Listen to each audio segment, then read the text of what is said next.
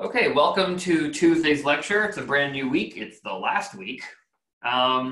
So we are picking up where we left off last lecture, last Thursday. We talked about the Young's double slit experiment and introduced the notion of when light is acting like a wave, it can interfere with itself, which is kind of cool. And as it passes through two small slits, and it can cause an interference pattern. And the premise of that is superposition of waves, which we introduced that idea in Physics 136, which is, I suppose, in part why Physics 136 is a prerequisite for this class. We also introduced the notion of a path difference being the very, very key element in the Young's double slit experiment. That it's the path difference. It says when the path difference between the two light waves is a whole number multiple of lambda, then the two light waves will hit the screen in phase and become very bright. And if they are half a lambda, some multiple of half lambda, so like half lambda, 1.5, 2.5, 3.5, 4.5, if they are shifted by half lambda apart when they reach their destination, then they will be completely out of phase and they will still superimpose, but then destructively interfere, and then you get dark spot altogether. And we sort of formulated, just actually let me scroll up here to remind you, we sort of formulated two equations for the locations of the bright spots and the dark spots based on the fringe number m, and the angle, the angle that is impossible to measure, sine theta. And that sine theta, just as a reminder, that sine theta is measured there. And I fully understand in real life, you would not be able to measure that. That is not a measurable angle in the lab. So we will address that later in this lecture. We will use an approximation and hopefully it gets the job done. The very last thing I left you with on Thursday was I was explaining to you what the fringe numbers were. And I was wanting to do that before the weekend to give you some time. If you happen to have a chance to do some homework, you wouldn't be left in the dark, no pun intended, with the terminology fringe number. So you now know what the M is, the fringe number, and you can talk about the central maximum, which is the zeroth fringe, or the subsequent bright spots we call fringe number 1, fringe number 2, fringe number 3. And then same with the dark spots. The dark spots doesn't have a central dark spot, so the 0th order fringe is the first dark spot to the left and or to the right of the center. Okay. Now you see here, let me scroll up for a second. You see here that the location of the bright spots and also the dark spots is a function of wavelength. So I'll say here location of bright and dark is a function of lambda, wavelength. So if you shined, let's say a red laser is monochromatic, mono meaning one, chromatic meaning color. So a laser is monochromatic and it only has one light. So if you shine a red laser through a Young's double slit, then you're just gonna get a very well-defined interference pattern, maybe perhaps like the one we're seeing here on this slide. However, what's really interesting and really cool is in the previous chapter with refraction, we talked about how a prism is able to separate white light into its rainbow or into its constituent colors. And the reason for this was, well, refraction. And the index of refraction, as you saw, is often a function of the frequency of light. We call that dispersion. And just to recap, while we're here, I'm just going to quickly jump back to that slide here just to show you kind of what I'm talking about. Here it is here, that the index of refraction for a certain wavelength or frequency changes. So, you know, with blue light, the index of refraction tends to be higher, not a lot higher, but a little bit higher. And for red light, the index of refraction seems to go down a little bit. So there's less bending. So the more blue the light is, the more bending there is. And that is what gets us the prism. Because when you put white light in, blue light bends more. So you see here the blue light will come in, it will bend more and separate from the other colors, and red light will bend the least.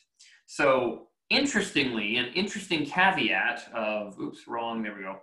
An interesting caveat of Young's double slit experiment is, because you still have that sort of lambda dependence, that wavelength, the wavelength dependence, you actually also have another way of breaking apart the color spectrum as if you had a prism. So the central bright spot is just white light because there is no refracting there. And whether you have blue light, red light, green light, orange light, you know, all the frequencies, all the lambdas will have the central bright spot, period. However, the location of the first bright spot, and if you recall, it was m sine theta equals m lambda. So the first bright spot, oops, the first bright spot is going to be m equals 1. Obviously, that's the first bright spot. So if you're solving for location, then you'd say something like sine theta equals lambda over d. D is the slit width, lambda is the wavelength. So the location is governed by theta. The larger the theta, the different locations there will be on the screen. So if you have blue light, for instance, blue light is around 400 nanometers. So blue, actually, if I was smart about this, I would write blue in blue ink. Blue wavelength has a lambda of about 400 nanometers, nanos times 10 to the minus 9, and red light has a lambda of about 700 nanometers. So you see from this equation that the bigger the lambda value, well, bigger the angle will be. The bigger the numerator, the bigger the angle.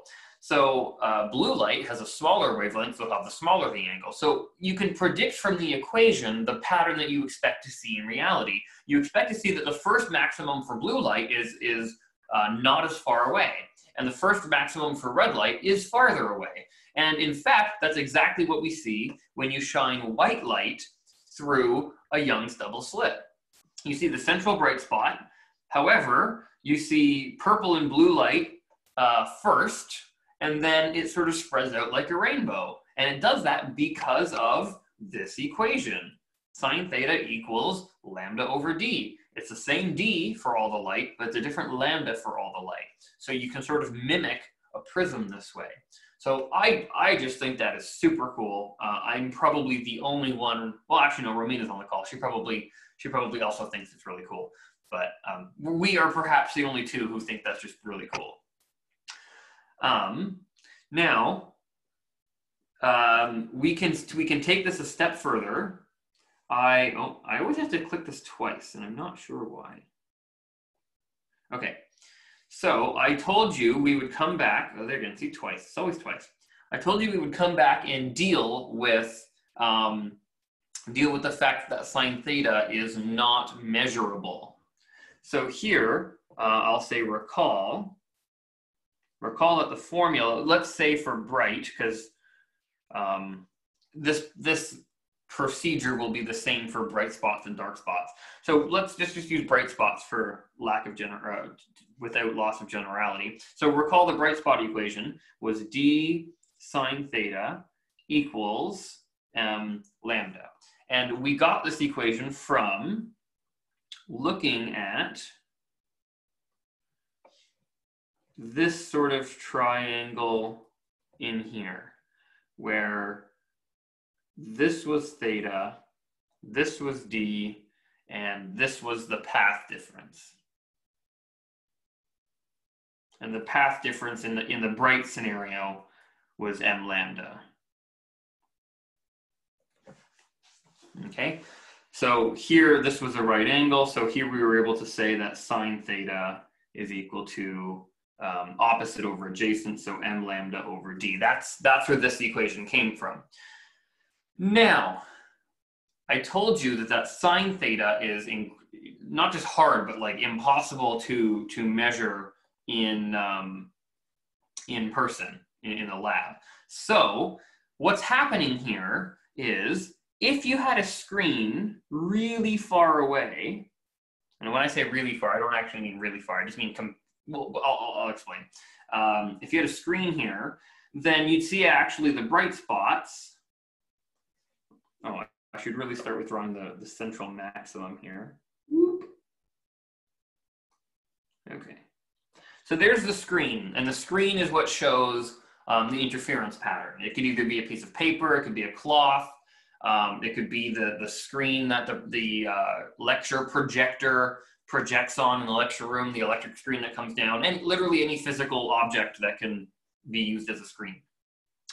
So here's something else. If we are talking about this location here, let's say this is the mth bright spot. All right, then we can, now I guess I didn't draw this perfectly because I should probably draw this to scale. There,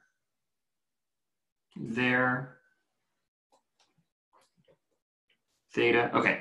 So that's the theta. Now, here's the other thing.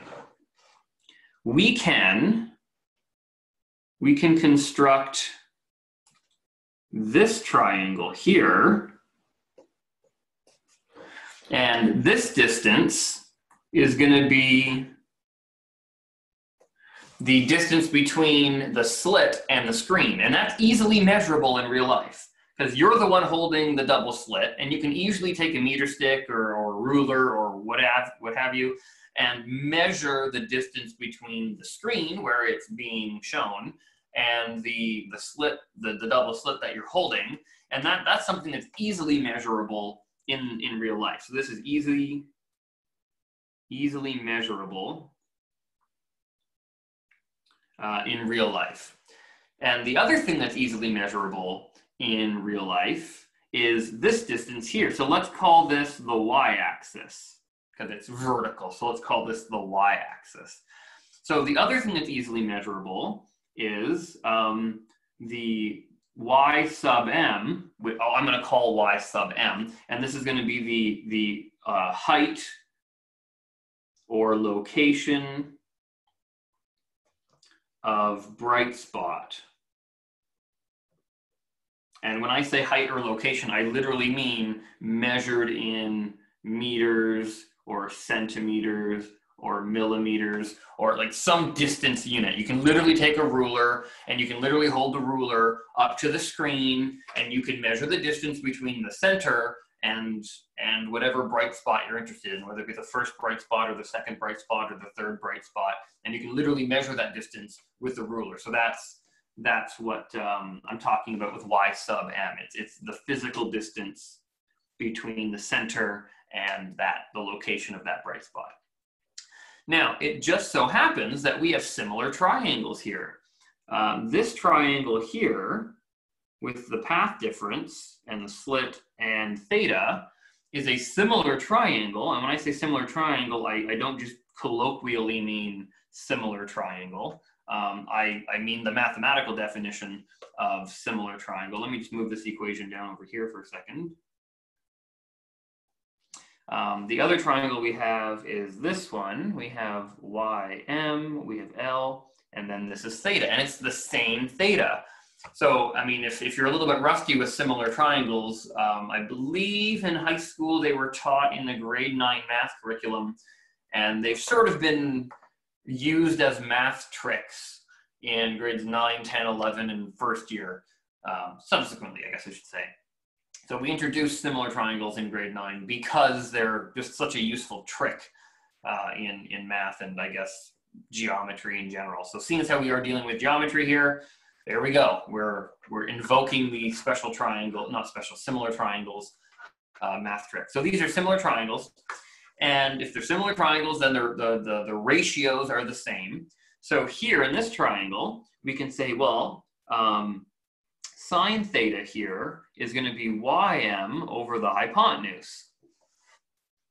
So cool, we're a little bit closer. Sine theta before we just couldn't measure at all.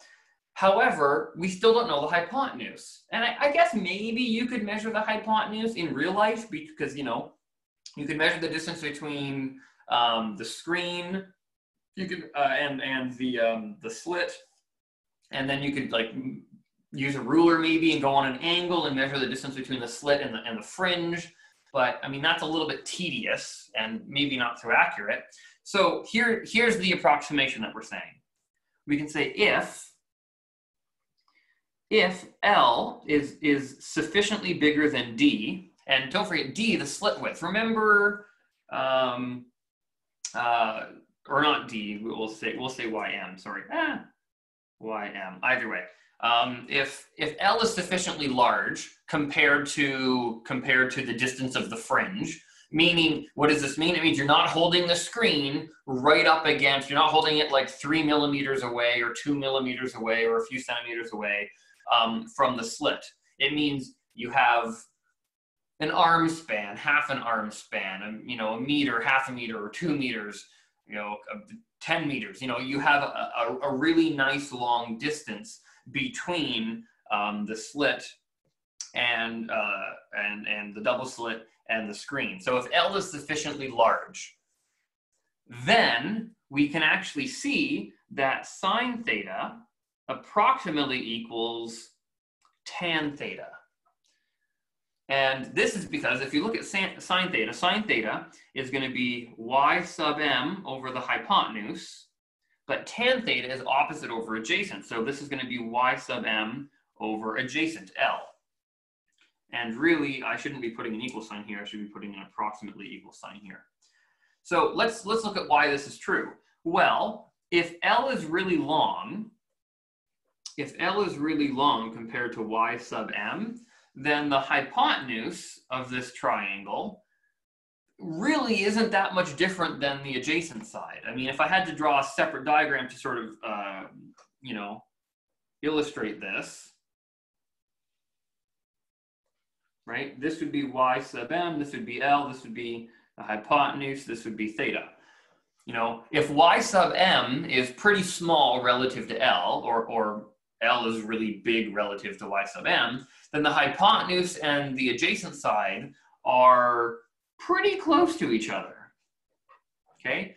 So that's what we're doing here. We're saying, okay, if you hold the screen far enough away, then sine theta approximately equals tan theta. So, you know, the real equation, yes, is sine theta equals y sub m over the hypotenuse, and we know that this equals m lambda over d, okay? However, you can approximate this to saying tan theta, which would be y sub m over L equals m lambda over d. And the reason why this is helpful is because a hypotenuse in a lab setting or in real life is sort of harder to measure.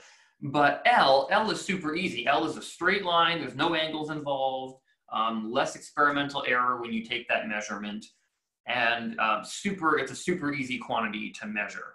So this is another way we can represent the bright spots, or if you, well, as the high school math teachers would say, cross multiply, which I absolutely hate saying. Really what you're doing is you're multiplying both sides by D, so you can cross that out, and then you're also multiplying both sides by L, so you can cross that out, and then what you end up getting for an equation is you get, well, I mean, I guess it depends what you're solving for. You can get ym d equals m lambda L, or if you want to solve for the location, like the coordinate, the y coordinate of the bright spot, you could just isolate for y sub m lambda L over d. And here, this is a much more useful equation. So I'm going to write that here. It's a much more useful equation because there is no theta value, which we were not able to measure if you recall. So there's no theta value. And it provides a physical location, meaning like y sub m might be like, I don't know, 4 centimeters away from the central maximum. That's helpful because you can quantify that. You can search for 4 centimeters. You can verify it easily with a ruler. Previously, we weren't able to like the previous equation was insightful, but not really useful in practice. So this is another equation for the bright spots. Okay, and the dark spots follow something similar, although instead of m lambda, it's going to be m plus a half times lambda times L over D. So it's a very similar construct. With the dark spots, we're still making the same approximation. We're still making sine theta approximately equal to tan theta. So, okay. That pretty much concludes the double slit experiment. The premise is, I don't want to say simple because that's misleading. It really threw physicists for a loop for a very long time. So calling it simple is a complete understatement. But in the context of this class, I guess is what I'll say. It's not so bad. It's fairly straightforward. It's maybe 1.5 equations. They're kind of the same equation. It's really only 1 or 2 equations. And the premise boils down to superposition of light. And the path difference being either lambda or a half multiple of lambda. So that's the main premise for Young's double slit experiment. Now, interestingly, next we can move on to something called the single slit. Now, you would think, oh, single is not double. You would think the single slit is easier than the double slit experiment. However, weirdly, it's not. Conceptually, the double slit experiment was reasonably easy to get on board with because you could see how there were 2 different light waves that could interfere with each other. However, a single slit, that's not so true. Now, weirdly enough, I don't know why this slide uses this example to illustrate the single slit diffraction, because this isn't quite single slit. It's still a sort of a double slit because you have 2 light waves coming in. So I don't know why they chose to do that. Anyway, that aside. So the single slit experiment is extra weird because you get a very similar diffraction pattern. Similar, not the same, but similar. And the whole premise of the double slit, and the reason we were able to get our heads wrapped around the double slit is because we had 2 separate light sources that were interfering with one another. And with a single slit, you don't have 2 separate light sources. You have light coming in, and that's it. So the fact that we still get a very similar pattern if we take out the middle slit is just mind-boggling. I mean, physicists were happy.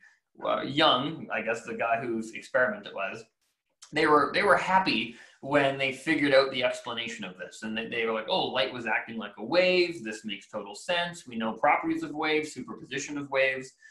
And, it makes total sense. However, with a single slit, all of that intuition goes right out the window because we now no longer have 2 waves to interfere with. In reality, what's actually happening is the one wave that is coming through the one single slit is actually interfering with itself. And if you think this is a sort of hand wavy, or if you think this will be a hand wavy explanation, you're absolutely correct. It will be a hand wavy explanation because we are sort of pushing a square through a circle cookie cutter. We are trying to explain a single slit diffraction pattern in terms of the wave nature of light. And it's possible. Can you put a square piece of cookie dough through a circular cookie cutter? Yes, and you can force it to be a circle at the end of it, but that doesn't mean that was the right tool to use for a square piece of cookie dough. So that's what's going to happen here. We're going to force this into the wave nature of light, even though it makes more sense in context of quantum mechanics. But for the sake of this class, for the sake of the curriculum, There is a somewhat valid interpretation under the wave nature of light. So that's what the textbooks all present. All of the textbooks present it this way. They just neglect to explain that there's a better explanation in quantum mechanics. And they also neglect to explain that we're actually sort of forcing this into a chapter that it doesn't really belong. But anyway, so let's go ahead and show you the sort of hand-wavy explanation. So the way in which we can sort of convince ourselves that this is the same sort of idea as the Young's double slit experiment is you can think of when light comes in, you can think of light being comprised of many individual rays. So if you have a single slit instead of a double slit, you can picture a light beam, let's say red, like laser light or what have you, coming in, but it doesn't come in as one ray, it comes in as many tiny rays, as you see here, okay? And what we do is we end up taking pairs of rays. So we're trying to convince ourselves that the pattern that we see, which is very similar to double slit, we're trying to convince ourselves, because of that similarity between the diffraction pattern of a single slit and the diffraction pattern of a double slit, because of that similarity, we as scientists are trying to force the understanding and force the analysis to be similar to that of a double slit. Now, in reality, like I said, quantum mechanics explains this phenomenon in a much better way. However, on the premise of trying to force it into being a double slit, you look at pairs of rays. So, for instance, the first ray down here, let's not use red, let's maybe use green. The first ray down here, which is closest to, let's say the bottom, is, let's say, paired with the middle one. So the middle one being either ray 3 or ray 4 or something like that. And when you have these two rays that you're looking at, these two separate rays, then you can start talking about a path difference again between those two rays. And again, if the path difference is an a whole number multiple of lambda, then you get constructive interference. If the path difference is a 0.5 multiple of lambda, then you're going to get destructive interference. And that's pretty much the explanation. Is even though there's no slit in the middle to produce two separate slits, when the light ray comes in, the way in which we're choosing to interpret this phenomenon is we are pairing the waves off. And when we look at pairs of waves, then we can sort of force it to be the same sort of idea as a double slit. So that's pretty much what we're doing here in this diagram here. So if you look at the first ray and the middle ray, for instance, you can do the same sort of analysis of, this being the equilateral triangle, there's your cross, so this part here is your path difference, right?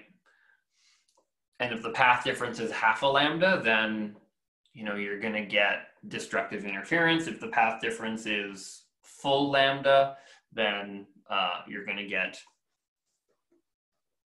constructive interference.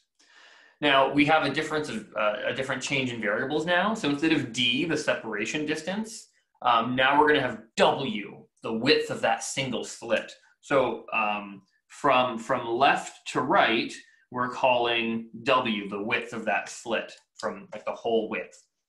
So if we're pairing off the waves, we take the first wave and the middle wave, and that would make this is the angle here, there's the right angle, so that would make the adjacent side width over 2, if you can see that here. So the adjacent side, ADJ, is width over 2, and that makes the opposite side, as you can see here, that makes the opposite side W over 2 times sine theta. So you get the W over 2 sine theta on the left, you get half lambda on the right, and then the halves will cancel, and then you end up getting, this equation for the dark spots. So there's a small difference between the Young's double slit and the single slit experiments. In the single slit, the dark spots happen when you have integer, integer does not start with an N, integer multiples of lambda. And this is opposite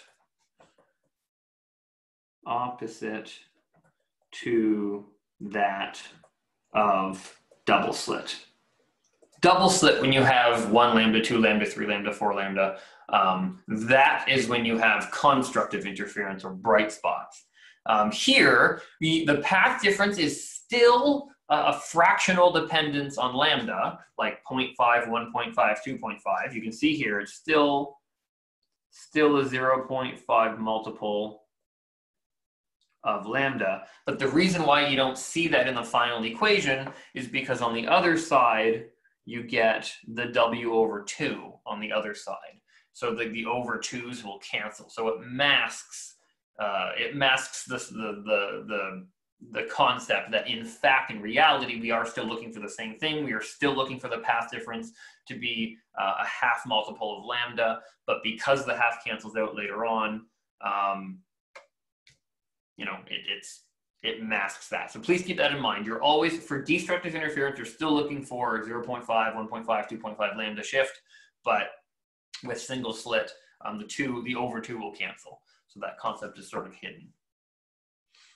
Okay, so here's what you see with a single slit diffraction.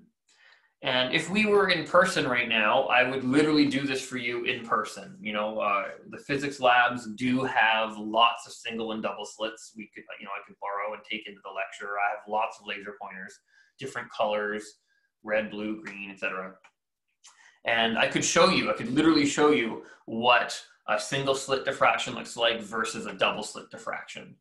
And I think they're really cool to see in person, but unfortunately, not in person. So I can't do that, but I can try my best to talk about them. So here, this is a measure of intensity versus location. So the central bright spot will be very bright, very, very, very bright. And then the intensity shrinks over time. So is there no, they don't have, okay. Maybe, hold on, maybe I can quickly find an image online just to kind of show you what that's gonna look like. Here we go, that's not a great depiction, but let's try it nonetheless. So let me show you guys what I'm sort of talking about here. So hopefully you can see, let's see here, can you see? Yeah, hopefully you can see my Google screen now. So here, this is an example of a single slit diffraction pattern. So you see in the center here, and I know you can't tell where I'm, oh yes, you can see my cursor. So in the center here, you can see it's so bright that the camera is sort of saturating, and you see the, you know, it's what cameras usually do. Even a strip of light kind of goes blurry. So it's so bright here that the camera is sort of going blurry. And then there's a dark spot, and then a bright spot, a dark spot, a bright spot, a dark spot, a bright spot, a dark spot, a bright spot. But you can see as you increase the fringe number, the intensity of the light diminishes because most of the light is passing, you know, straight and hitting the wall straight behind the slit. So, but some of the light is bending, but less of the light is bending. So as you go out, you are getting an intensity that drops pretty quickly. So that's all this diagram is saying here, is that the intensity of the light at the center is very bright, but the intensity as you increase on the fringe number is decreasing. Okay, this is just a summary of that equation, which we just derived for you. Okay, so here is an example. So we've done a lot of talking, we've derived a lot of equations. Let's do an example. Light waves with two different wavelengths, 632 nanometers which would be about orange, and 474 nanometers pass simultaneously through, 474 would be bluish, pass simultaneously through a single slit whose width is known to be, okay, there's a lot of numbers here. So lambda, let's not do red. Lambda 1, say, is going to equal 632 nanometers. Lambda 2 is going to equal 474 nanometers. Slit width, single slit, okay, so single slit's important. So W equals 7.15 times 10 to the minus 5 meters. And strike a screen, L equals 1.2 meters away from the slit. Two diffraction patterns are formed. Obviously there are two because there's two different light sources, lambda 1 and lambda 2. So two diffraction patterns are formed on the screen. What is the distance, in centimeters, between the common centers of the diffraction patterns and the first occurrence of a dark fringe from one pattern falling on top of a dark fringe of another pattern? Ooh, that was a long sentence. Let me read that again. Two diffraction patterns are formed. What is the distance between the center of the diffraction pattern and the first occurrence of a dark fringe from one pattern falling on the top of a dark fringe from the other pattern? So it's where the first two dark fringes line up. Okay, so we want dark fringes with single slit. Okay, so I make note here that we are on single slit. All right, so what's the equation for a single slit? There we go. This is for dark, I believe. We scroll up. Yeah, dark. Okay, so this is going to be d sine theta equals m lambda. Oh, that's not, well, I guess I use w here, so w sine theta equals m lambda. Okay, and we said that sine theta was hard to measure. We talked about that in the double slit. So we can actually represent tan or sine theta to be approximately tan theta. And tan theta, we said, if you recall from the picture, ym L theta. So tan theta is going to be opposite over hypotenuse. This is the source of the light. This is the screen. This is the slit. So tan theta is going to be ym over L equals m lambda. So here we go. Here's our equation. And we want to know, what do we want to know? What is the distance? So we want to know y sub m. What is the distance, which is y sub n, or m? Oh, there was a spider over there before and now it's gone. I was trying to look at it for the past 10 minutes and now I don't know where it went. That scares me. Anyway, so what is the difference between, let's see here, the common center and the first occurrence of the dark fringes that overlap? Okay, so the first dark fringe of lambda 1, easy to calculate, but it may not, and it won't, land on the same dark fringe for lambda 2. So we're not looking for the first dark fringe. We're looking for the first dark fringe that overlaps with the dark fringe from the other lambda. So let's solve for the location of the dark fringe.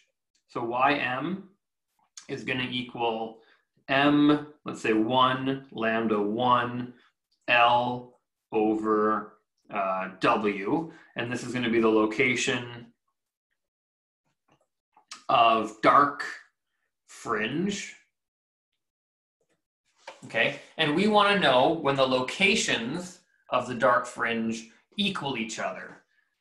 So I'm going to have to, oops.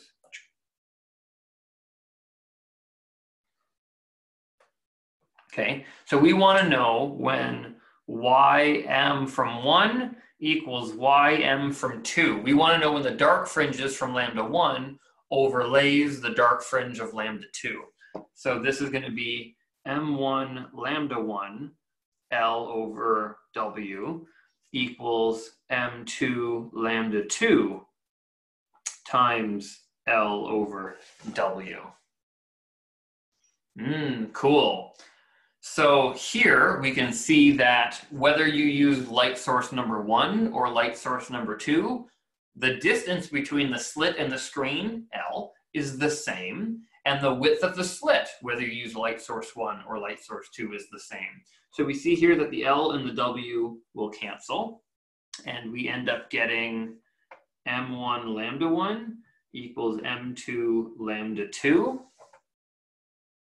Okay, and they want to know when this happens the first time. The first time meaning the minimum number that you can get. So here, you know, you can pick M1 and M2 to make these things equal, but there's infinitely many combinations of M1 and M2. We want the first one, so the lowest number of them. So we can say something like, I don't know, M2 equals M1 over, M1 lambda 1 over lambda 2, for instance. So we can solve for lambda 2, we can solve for M2 in terms of M1, and then we can go ahead and solve for ym.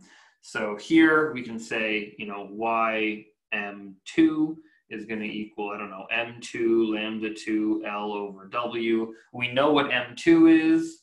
m2 is going to be m1 lambda 1 over lambda 2 times lambda 2 times L over W.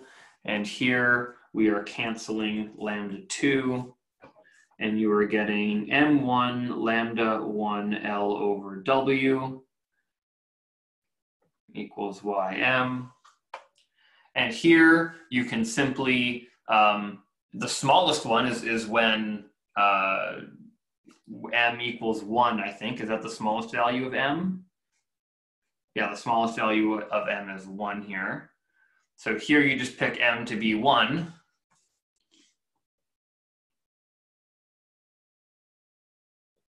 And you plug in your values. You have lambda 1, you have L, and you have W. And you can solve for the location. So it all hinged from the wording. The wording said, well, the wording told us what we needed. The wording told us we needed the location of the dark spots to be equal to each other. And then that got us our relationship here. This got us our relationship between M2 and M1. Okay, and then once we had that relationship between them, you could go back to either one. You could have solved for M1 if you wanted to, and then plugged it into lambda 1. I happened to solve for M2 because why not? And I plugged it into the lambda 2 equation. So either way, it doesn't matter how you plug it in. Your ym value should be the same either way because it's the same relationship. So there you go. That's how you do that question. Okay, that's pretty much all there is to, that's really small, there we go. That's pretty much all there is to the double slit experiments. It boils down to 2 rays of light interfering with each other, and the manner in which they interfere with each other is dependent on the path difference between them. And even though a single slit traditionally or uncommonly doesn't have 2 different rays, you can sort of force it into the same construct as a double slit by pairing off the rays, you know, with the ray on the very end in the middle, and then, you know, going from the ray on the middle to the opposite end. So you can pair off the rays that way. So you can force it to sort of be a double slit analysis, even though it's a single slit. And the diffraction patterns were very similar between single slit and double slit, minor differences. So there isn't really much to the double slit experiment or the single slit. The last topic we're going to cover, well, almost last topic we're going to cover in the wave nature of light is something called thin films. And I think the very last one we're going to talk about is polarization. So light is very cool. We talked a lot about the path difference needing to be an integer multiple of lambda for constructive superposition. Or if you want destructive superposition, it's got to be a 0.5 multiple of lambda. And it just so happens that there's another application to this principle in addition to the single and double slit. Now, I'll agree readily that single and double slit experiments are probably not useful in like 99% of the people's day-to-day lives. So, you know, there's that. However, this topic, thin films, very applicable to everyday lives, and you don't even realize it. So hopefully this is kind of interesting and enlightening. So consider this thought experiment momentarily. If you have sunlight coming in, let's say you have a ray of sunlight coming in, and it strikes a film of oil. Now, maybe some of you have oil stains from your parents' car on the driveway. Maybe you've spilled some gasoline before. Maybe you've cooked and you've had a thin layer of oil on top of some water in a measuring cup or something like that. Who knows?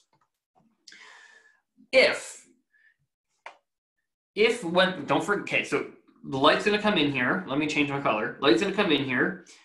Part of the light is gonna reflect, right? It's like when you look into, you know, a window. Yes, you can see out of the window. Light passes through glass.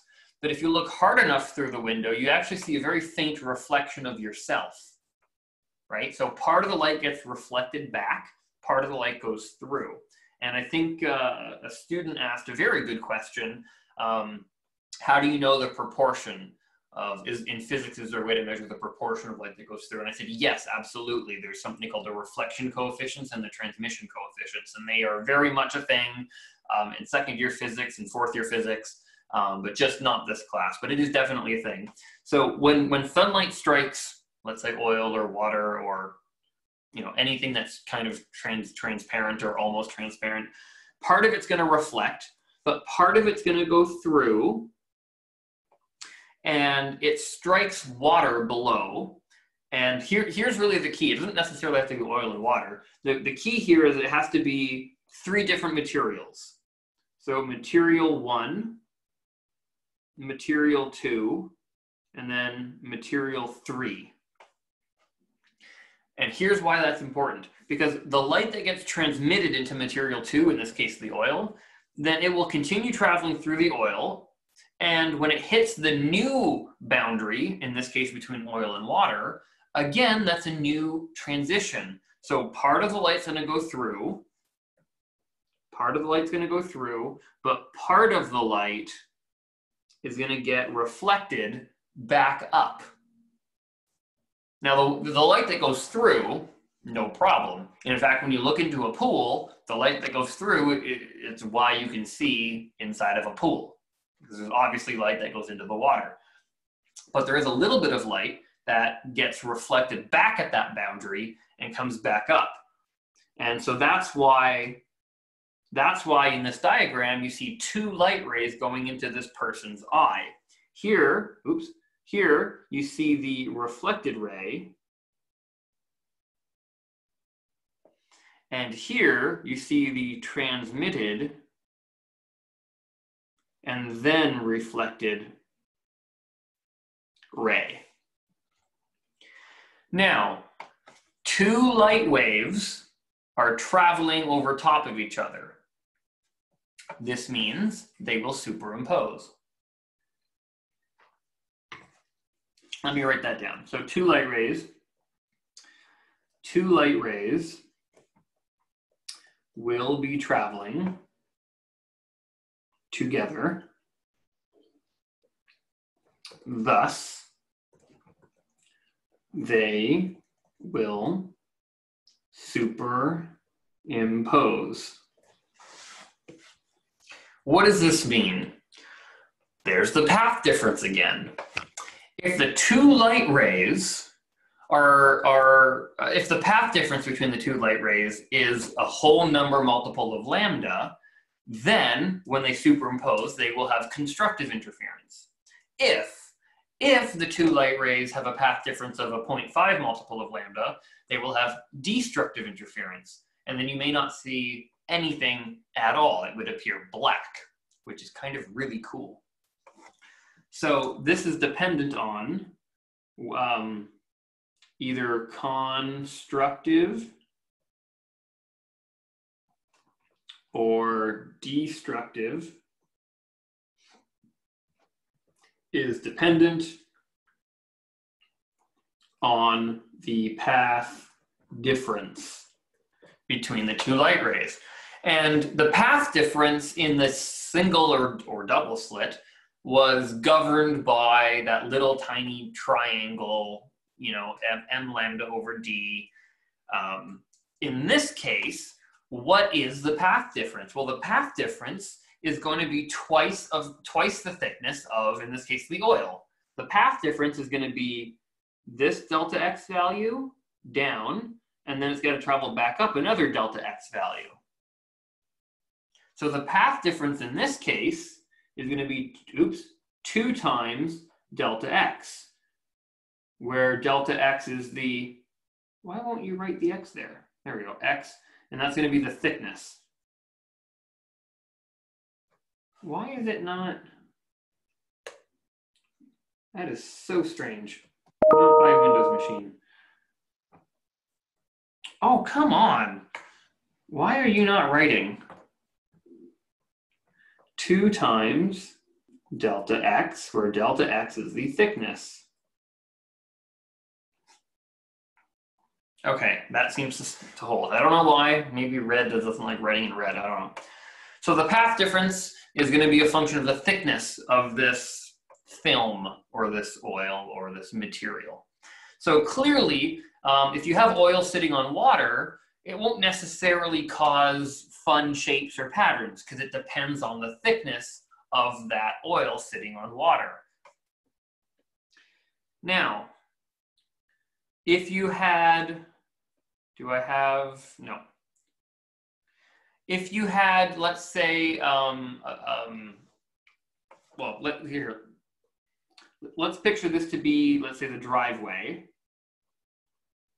And let's say we have oil. Oil's black. So, well, whatever. If we had an oil spill on the driveway, ooh, what happened there? Driveway? Okay, if we had an oil spill on the driveway,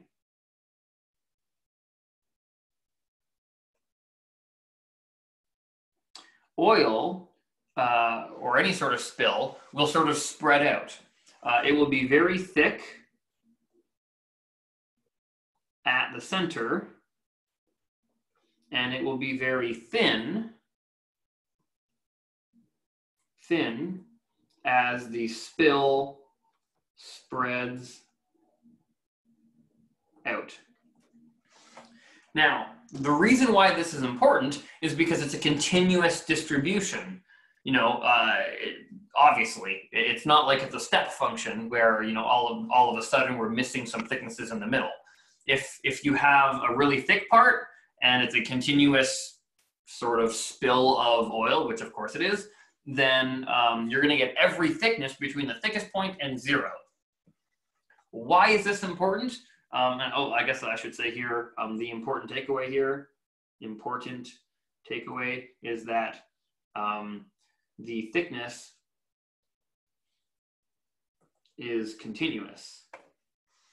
Now, the reason why this is important is because, as I've explained to you, the path difference is a function of the thickness of the material. So this is why it's important, because if for a certain thickness it does not result in a fun pattern, then you're not going to see anything. But there will be a thickness where you do see either constructive or destructive interference. And you can't always set up an experiment in a certain thickness of film specifically for that. You're never going to get it dead on. But if you get a continuous distribution that goes from thick to thin or thick to zero, then at some point along there, you're going to get the perfect thickness for either constructive interference or destructive interference. And then you're going to get a bright spot and a dark spot. So what we have here, because we shouldn't be killing the environment, we shouldn't just be spilling oil on the ground, although in the event your car is leaking oil, actually, if you do have an oil stain on your driveway, when it's sunny out, go look at it, move your car, but then go look at it in the sun. And if it's fresh, if it's dry, then you're not going to see anything. But if it's fresh and still kind of wet, you'll notice rainbows in it. And the rainbows in your oil spill will look very similar to these. Now, instead of damaging the environment further and spilling oil on the street, we can replicate this by taking a flat piece of glass, flat glass, and here we have something called a plano convex lens. Plano convex, plano meaning one side is a plane, flat like a plane, and the other side is convex. We studied the optics unit. I told you we weren't going to study the optics of plano convex lenses, and we're still not. I'm just telling you what it's called. It's called a plano convex lens. And when you flip it upside down, as shown in the picture, this mimics an oil spill in the sense that the path difference, oops, come on. In that the path difference is governed by the airspace between the lens and the flat glass floor. And again, we have a continuous distribution. Here, you have no space. Oh, come on. Here you have no space, and here you have a large space. So at some point in that air gap, you're going to get the perfect airspace to have both constructive and destructive interference. And what you end up getting is you get the interference pattern.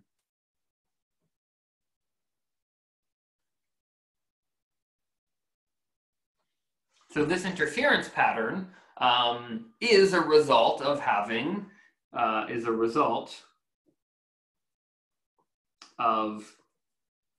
thin films. Or in this case, it's an air wedge, but same thing.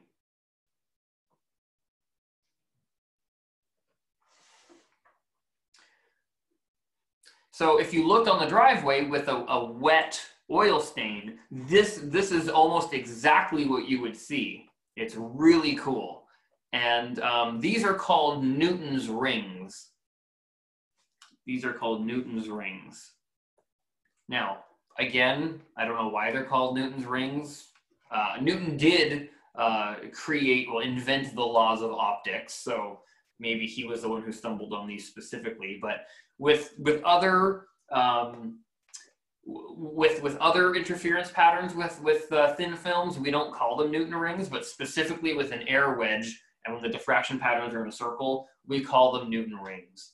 Semantics. But anyway, that's not the point. Point being is, again, with the path difference, the main theme in this chapter is that the path difference between two waves is very important about how two waves will superimpose. If the path difference is an integer multiple of lambda, you're going to get constructive interference, and if it's if it's a half multiple, it'll go to dark, and if it's anywhere in the middle, you know, if it's like 0.75, then you're not going to get anything nice. You're going to change the frequency, you're going to change the color, and then that's where you get all these pretty colors from. Now, interestingly, that's an application of it. That is not as cool of an application as what I want to show you. So here, let me just explain an application.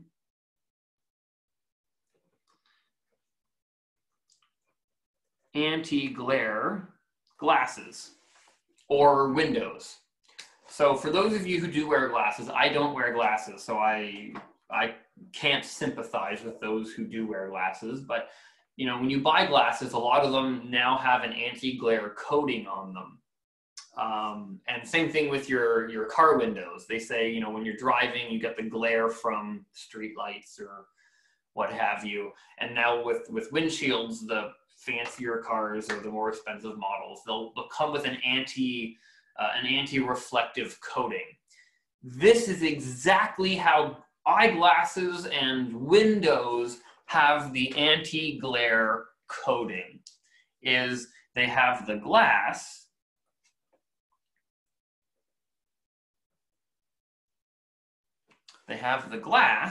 and then they have a coating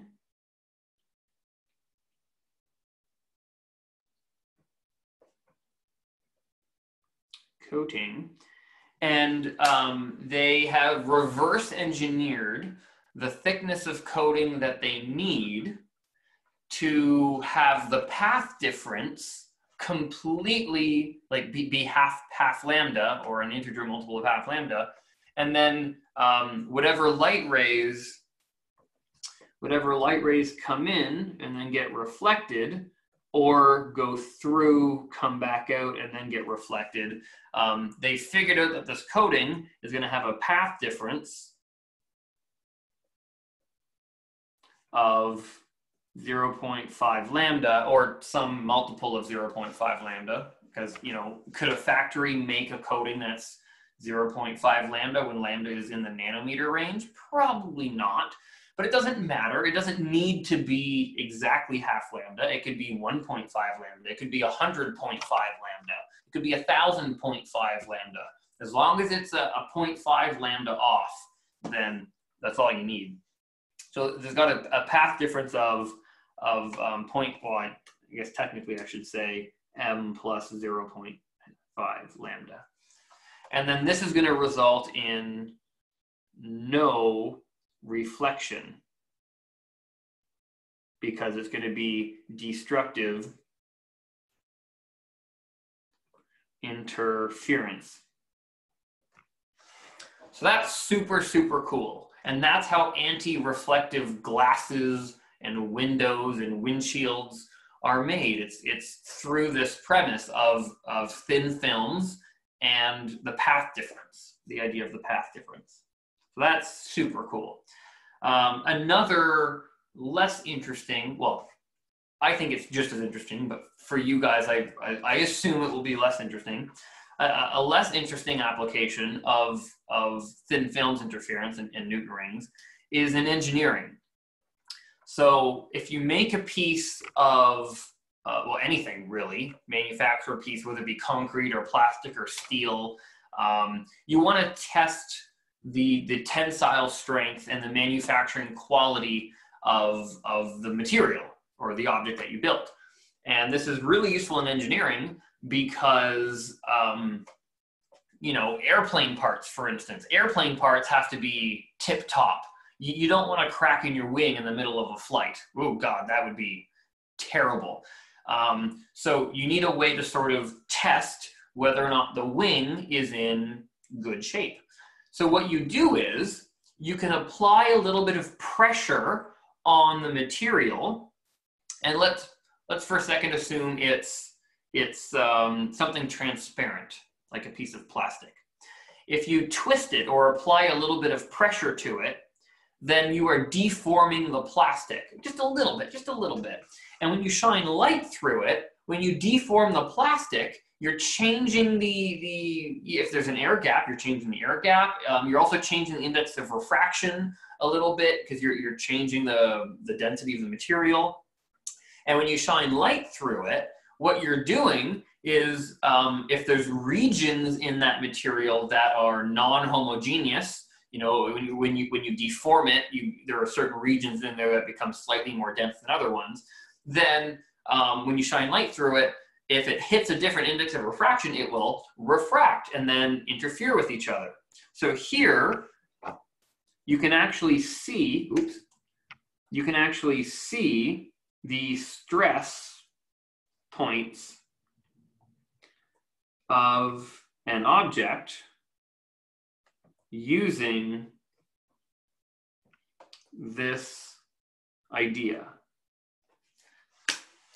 So, you know, let's say you make let's say you make a prosthetic leg, something that takes a lot of weight, something that moves, something that has to be reliable. And you want to make sure your design is good and it's robust and there isn't any flaws in it. Well, what you do is once you make your prosthetic leg, you can apply some tensile strength to it in the lab, and you can figure out where the pressure points are in this prosthetic leg. And then you can make sure that whatever engineering design that you had is robust and strong and well made in the locations that take a lot of the pressure and the force.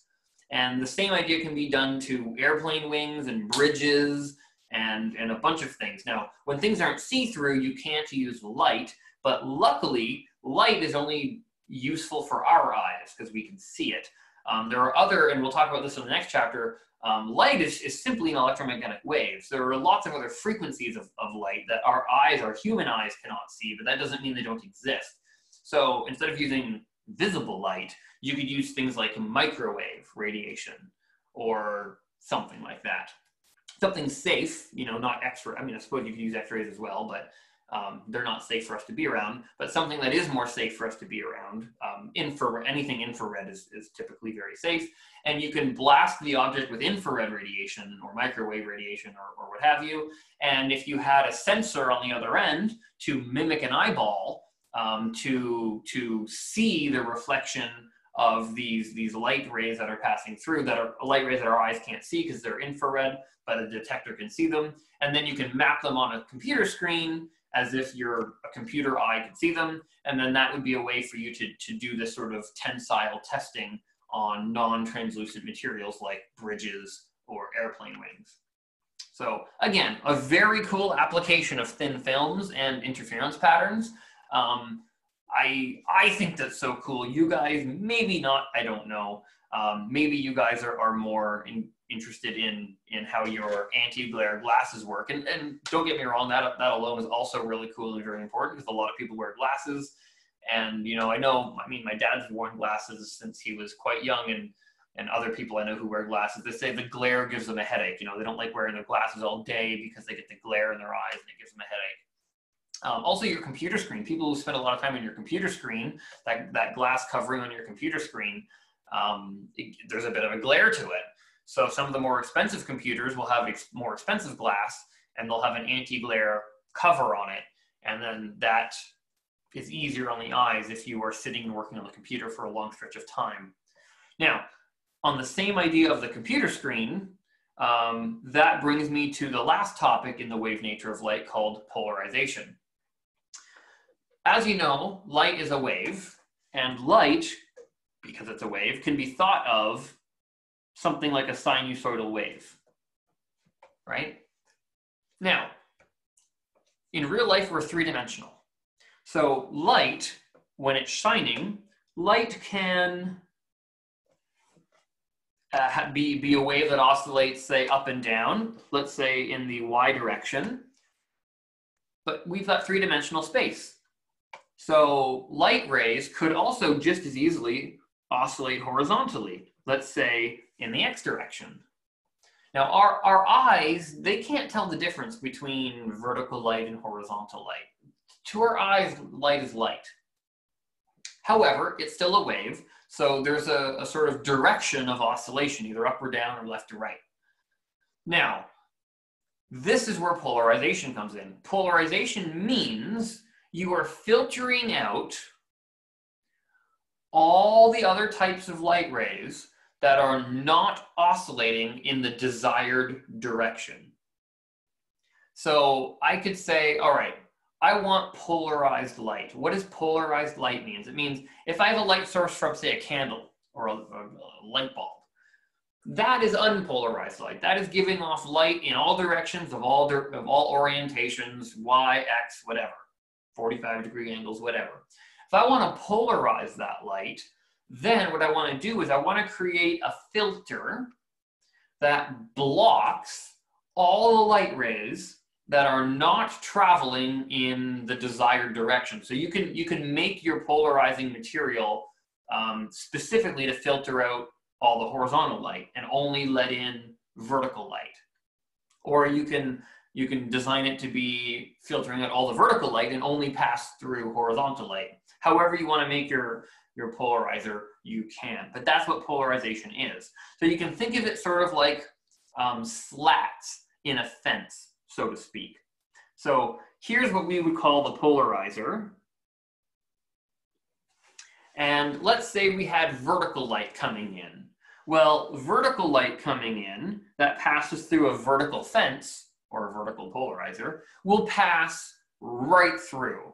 We won't even notice the fence is there. However, if you had horizontal light in the plus and minus x direction, trying to get through a vertical slat, that's not going to work very well. So on the other side, you have no wave. So it literally acts as a physical barrier. The polarizer, or in this case, the vertical polarizer, does not allow for light of any other orientation to pass through. Only the orientation that is useful for you. And this means all the light on the other side becomes lined up and parallel and in the same direction, and it's a way in which we can filter light. So we use polarizers to, I don't want to say control light, but to filter scattering or scattered light. So it's a way in which we can control all the orientations of all the light rays, the directions of the light rays, et cetera, et cetera, et cetera. Because light normally just spreads out, and, radially, and it's kind of all over the place. So this is our way to sort of control light, filter out what we don't need. We talked about Young's double slit experiment. You'd have to put polarized light into Young's double slit experiment because the light rays need to come in all parallel, all coherent, all the same orientation. Otherwise, it doesn't work. So this is a way in which we can achieve that. Now, some of you might have noticed that, back in the 90s and early 2000s, this was really popular. You would have a polarizing computer screen cover. And this is where, if you put the polarizer on your computer screen, if you look straight at it, you can still see it. But if you look from an angle, left or right, it's like a privacy screen, it turns dark. And this is done through a polarizer. They literally have a polarizer sheet that you can just tape over top of your computer screen. And what that does is all the light coming out of your computer screen is immediately pushed through the polarizer, and it traps or filters all of the light that is not traveling in the same direction. So I don't know, it could be a vertical polarizer, horizontal polarizer, whatever it happens to be. But it makes sure all the light coming out is in the same direction and traveling straight, kind of like a spotlight, straight at your face. So if you look from the sides, there are no light rays that are scattering left or scattering right. So if you look from the left or from the right, it's going to look black because there are no light rays traveling left or traveling right. And so they call it a privacy screen. So anyway, that's polarization. And an interesting application is you can actually block all the light by using multiple polarizers. And this is if you, who goes to, please do not go to a movie theater during COVID, but many years ago when 3D movies with those 3D glasses were very popular, I think Avatar, James Cameron's Avatar was the first movie that had like the modern 3D glasses. They use polarizers. I don't know how old you guys are. Maybe you might remember from like the 90s, the original 3D. I think the first 3D movie ever was Jurassic Park. And it had those red and green glasses. Those did not act on polarizers. Those act on tricking your eyes into filtering out the red light and the green light. James Cameron's movie, Avatar, it used black polarizer glasses. And it did that in a very, very creative way. It manipulated light using polarization. And maybe after the movie, they ask you to recycle your glasses. Maybe you didn't. If you didn't, you might notice that if you pop out the lenses of those glasses and you can rotate them, lay them on top of each other and rotate them, you can block out, it turns completely black. No light at all passes through. And the reason or the way that works is because if you have, let's say, a vertical polarizer, then you have unpolarized light coming in. So light that is traveling in all directions, up, down, left, right, 45 degrees, 60 degrees, whatever. If it passes through a vertical fence or a vertical polarizer, then it blocks out all the other kind of light, and the only kind of light that gets passed through is vertical light, if it passes through a vertical polarizer. And then if you happened to place a second polarizer that is 90 degrees to the first polarizer, so like let's say horizontal polarizer, then what you're going to do is you say, okay, well, everything here is already vertical, and here you're only letting through horizontal light, but none of the light in here is horizontal, it's only vertical. So what ends up happening is no light gets through, because you're filtering out, systematically, you're filtering out horizontal light first, and then you're filtering out vertical light. So if you filter out horizontal and vertical light, those are the only two directions there are.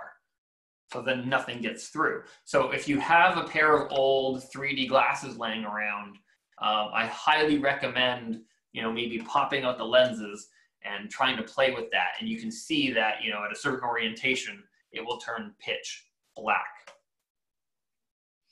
Okay. We won't talk about the Brewster angle, or we won't talk about the Brewster angle. We don't have time for that. It would be fun to do, but we just don't. But anyway, that's the premise of polarization. That's the concepts behind polarization. Okay, so here's the summary. The double slit experiment has two equations. D sine theta equals m lambda for bright spots. D sine theta equals m plus a half lambda for dark spots. And don't forget, we represented sine theta to be approximately equal to tan theta, which was ym over L. And we have a similar equation for single slits. They're just opposite.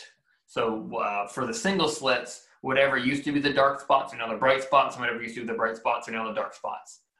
So it's the same equations, but just, reversed, frankly. And we talked about polarization. Okay, so it's a pretty short summary, but it still needs practice. You still need to go back and practice, have your brain sort of see what it feels like to read a question from this chapter, write the givens from the chapter, determine what equation you need from this chapter, and then solve it. You still need that sort of hands-on practice. So it's very important to make sure you go back and do that homework. Tomorrow, maybe in lecture, if we have some time, we will do some review from the wave nature of light and the electromagnetic unit, if we have time, but we have a little bit more material to get through. Okay, that is the end of the wave nature of light, guys. So I'm going to stop the recording, and before resuming the next chapter, which is electromagnetic waves, I will take any questions that people may have. So if you're watching on YouTube, I will see you in the next recording. Ciao for now.